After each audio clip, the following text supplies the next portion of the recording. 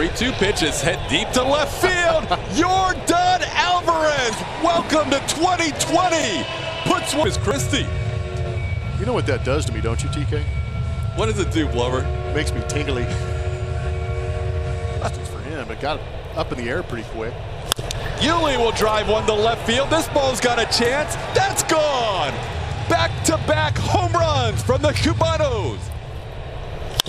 Yuli in the center field. Kyle Lewis going back, still going back. He's near the wall, leaps up, it's on top of the wall, and gone. Home run, Yuli Gurriel. And blasted on.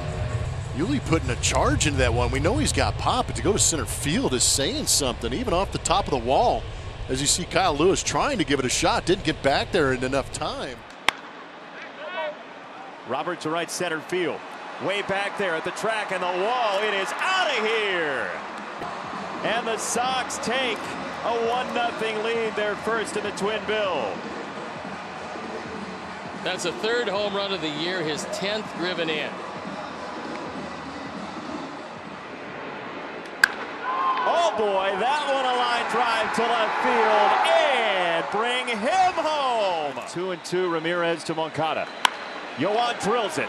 Way back right field. Look out, Goose. It's a 3-run shot. 2-2 from Roney.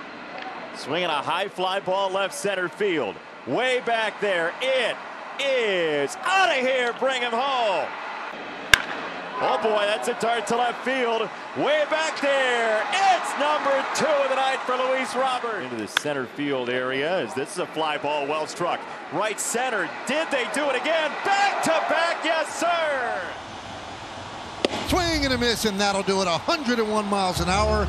Chapman rings them up, and the Yankees sweep the Red Sox in a 4-game set, winning tonight by a score of 6-3. But the Red Sox were overmatched in the series. Yeah, they really were, even with all the injuries. I mean, it was Luke Voigt tonight was the player of the game, made a couple of home runs and certainly added the most to help this team win. But Paulie, you know, it's just keep on keeping on. And against the Red Sox, a 4-game sweep on a swing around Monday night. That big chopper on the infield. Jose right field. Well struck toward the wall. Out of here! Everyone needed to be stretched out. He got him a strikeout of Baez. Johan Oviedo. Swing and a miss. Comes back to get him at 97. And he got him. Back in the second inning, came around to score. Oh. And that's back at Oviedo, and he's got it. And apparently he is all right. Smiling, shaking his head as if he's okay. And Schwarber is saying, thank goodness. And we all are. Holy cow. That almost hit him square in the face. 109 off the bat. Oh my goodness. Swing and a miss and a strikeout. Again, the 3-2 and a chopper into left field for a base hit.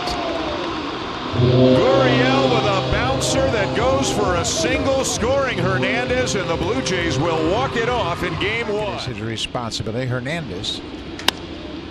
Gurriel gets into one and sends it a long way to left field, and this is going to go. 3-run home run for Gurriel. His second home run of the season. Gives him 9 RBIs, and just in the blink of an eye, it's a 1-run game.